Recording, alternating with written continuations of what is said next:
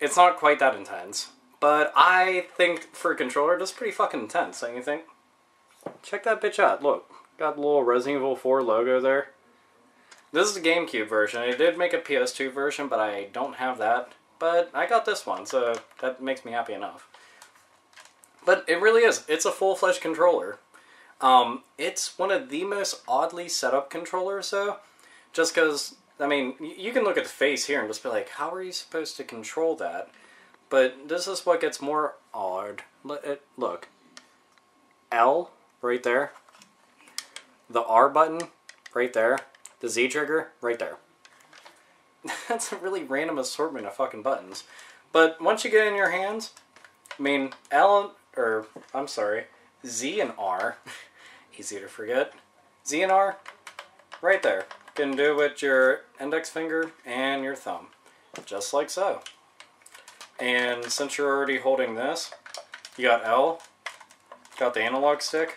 I can't get angles on here for shit, so you'll have to excuse me. But yeah, all around, really awesome.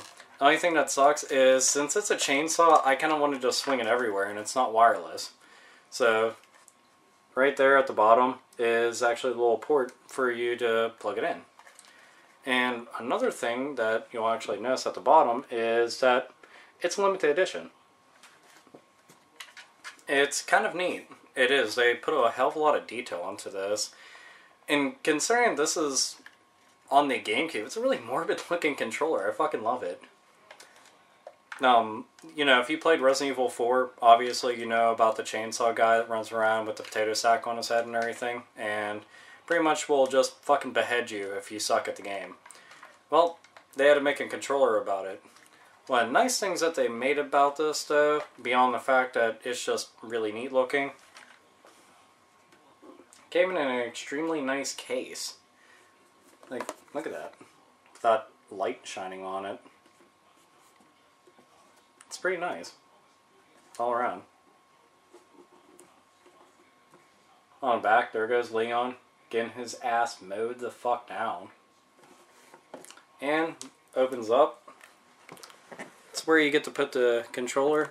There's a base inside, which I will take out for you guys. There goes the base, so you can just kind of let it hang out. On the bottom is where you put the cable. They're so nice to label it as the cable department. And that's where the wire gets stored. Right in there. Very neat. Very nice. And when you get the controller,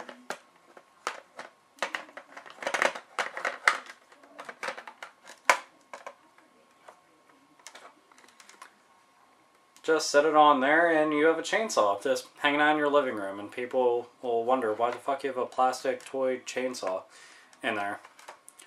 One of the interesting things that I found about this, though, is they have a memory card holder.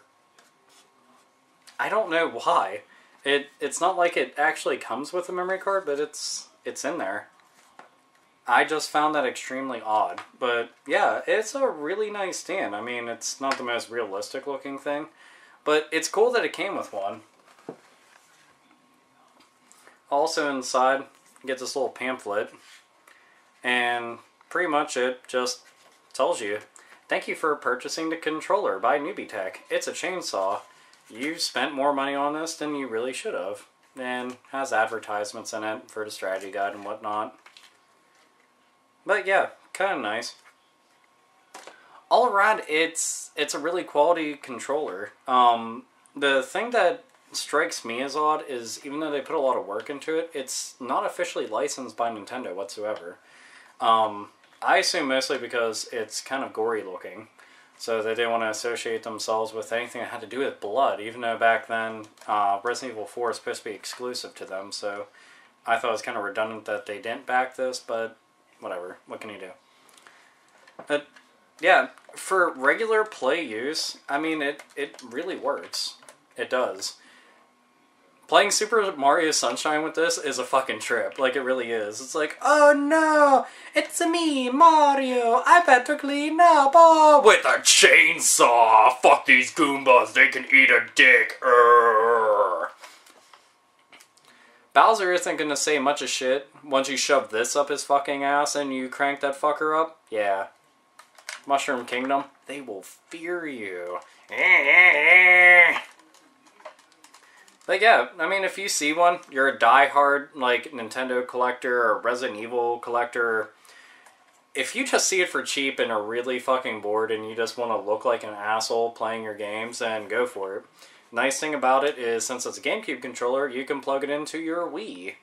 I really wish it was wireless, though. That's probably my biggest complaint, and I think that's mostly because I've become spoiled now with wireless controllers, but it's not even so much that. It's a chainsaw. I really feel like swinging a chainsaw around. Sure, it might be the fact that I like Texas Chainsaw Massacre a lot, and I just want to dance in place like Leatherface and swing this around while kicking ass in a GameCube game, but seriously, it just kind of sucks whenever the wire starts yanking and the fucking system just topples over and you're like, oh no, my system just totally broke because I was all Texas Chainsaw Massacring my fucking GameCube to death.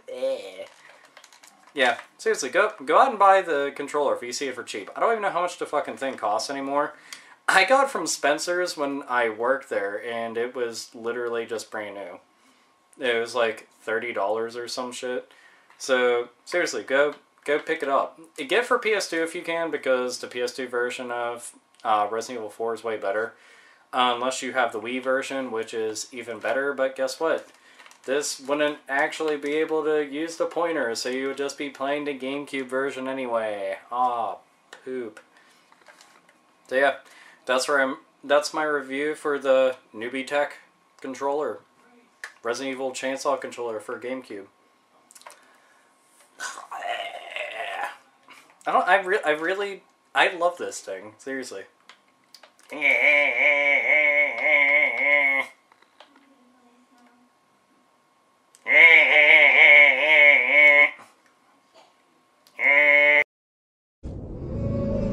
Got something that might interest you.